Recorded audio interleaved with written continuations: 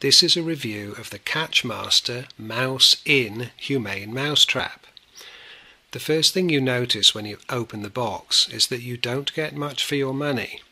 It's a plastic box with a flap that only goes inwards. There are also 4 bait tablets. One is gone because I've been trying to use it according to the instructions. In theory, the mice are subdued by the natural product in the pill and are content to wait for you to come and release them. It wouldn't matter that the product seemed poor value if it worked, but in practice I found that the mice were not attracted by the pill, and if I put a more attractive bait in the box, they just ate that and ignored the pill.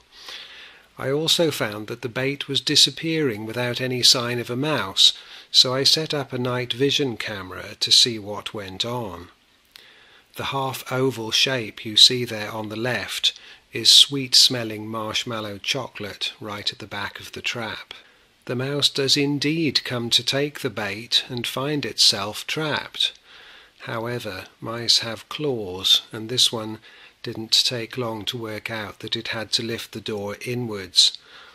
The company would probably argue at this point that I should have used the bait, but for this to work, the mouse has to want the pill, not happening, and wait around to eat the pill, not happening, and the drowsy effect has to be strong enough to make the mouse forget how to open the flap.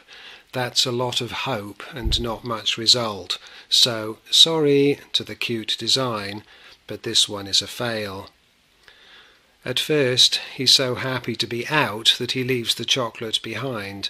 I guess it's pretty hard to open that door with a chocolate in your mouth. He comes back, perhaps chickening out because he remembers being trapped before, but a little later his hunger gets the better of him and he has another go. Mouse in? Nope. Mouse out.